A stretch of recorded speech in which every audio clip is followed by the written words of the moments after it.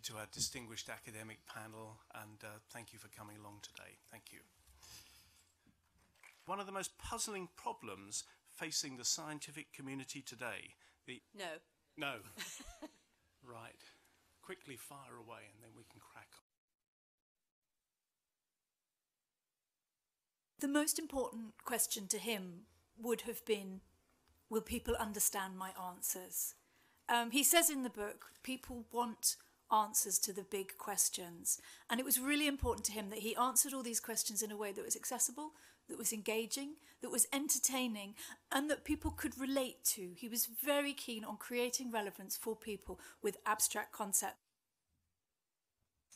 In 1965, it was proved that black holes result from the death of supermassive stars, which after exhausting all their fuel, collapse under the enormity of their own gravity, leaving a black hole as their final state.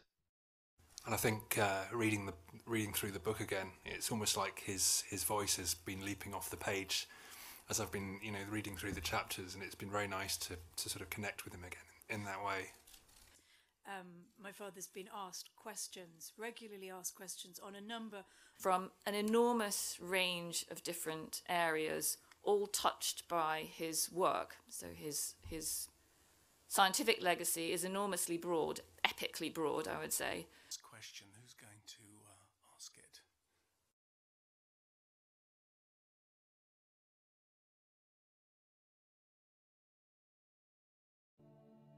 We could be mining rare metals on the moon, establishing a human outpost on Mars, and finding cures and treatments for conditions which currently offer no hope.